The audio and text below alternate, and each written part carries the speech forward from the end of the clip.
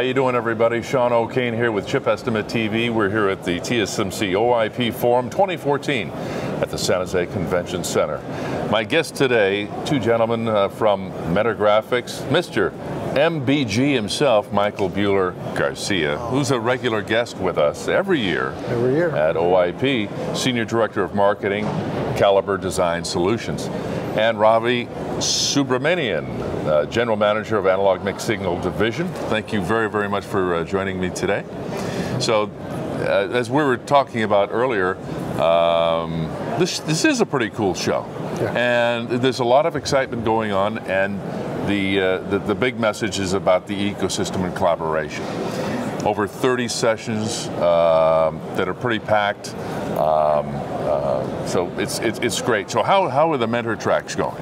I think, well, so Ravi actually presented in a track, so I'll let him kind of talk about his customer. But in general, what we're seeing over the years, and you're right, we've been doing this every year, is when we first started, we all had to, in the ecosystem, had to kind of pull customers in, see if you want to present. Right? Now you see a lot of joint presentations, and I think that's why the show's a success. You don't want to have us have sales pitches. People want to come in and say, how did somebody use this? How is this a success? And that grows the entire ecosystem. So all our sessions are joint. We had one with Oracle, one with TSMC, and then Ravi did one with Qualcomm. Right? So each one of them, we're talking about how a customer used the entire ecosystem, where Mentor's products fit in, where TSMC fit in, where other places fit in. Because that's what people come to learn about. They want to know how to build things faster. And TSMC is the anchor tenant, but all of us get to participate. So in that sense, I'd call the show a success. Ravi, would you? Indeed, I think if you look at all the sessions, the crux of every talk or every presentation is all about how are we going to solve a specific problem in order to be able to get our product out the door. Right. So that was a good segue into the FinFET technology and the conversation that's dominating OIP here. Can you tell us a little bit about the 16 nanometer FinFET certification for your AFS, the Analog FastSPICE platform, along with Caliber and Olympus SoC platforms? Maybe you want to talk about the AMS first. Sure. So the 16 nanometer SPICE certification for the Analog FastSPICE platform essentially ensures customers that they're going to be able to start designing circuits and simulating them and being able to count on fast and accurate results from the Analog FastSPICE platform. So this includes the Analog FastSPICE tool as well as AFS Mega, and what is also included in this certification is the ELDO tool. Fundamentally, this covers analog, RF, mixed signal, custom digital, and memory, and covering pre- and post-layout simulation, as well as device noise analysis. So many of those second and third order effects, which are becoming first order effects now at 16, can be accurately captured. I'll pass on to Michael now. He can talk about the physical verification side. Okay. Sure. So 16 FinFET Plus, actually everything Caliber certified. The highlight we had, and we talked about in our session, is extraction. Extraction, as Ravi said, FinFETs are different. They react differently, and our product offering has a full field solver.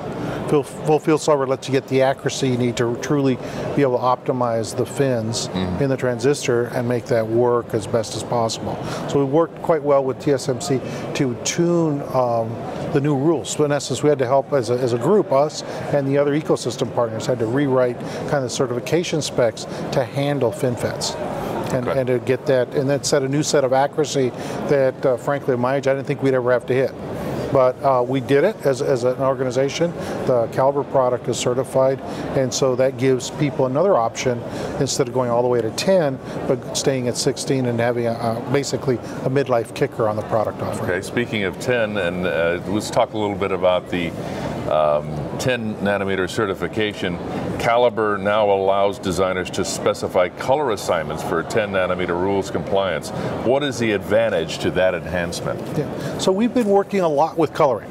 I mean, if we would go back to 20 nanometer, it was colorless, but realistically the tools under the hood had to color, right, to make sure it was compliant.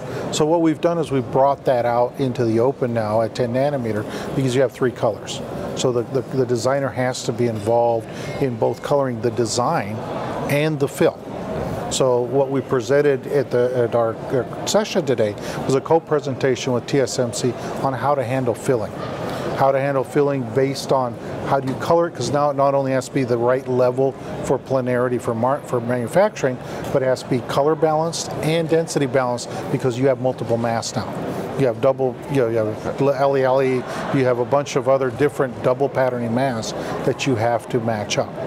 So how do you do that, keep the databases down and still be able to run change orders because designers change their mind, is what we talked about. So that's a solution we had TSMC doing. For LVS, we had Oracle Talk.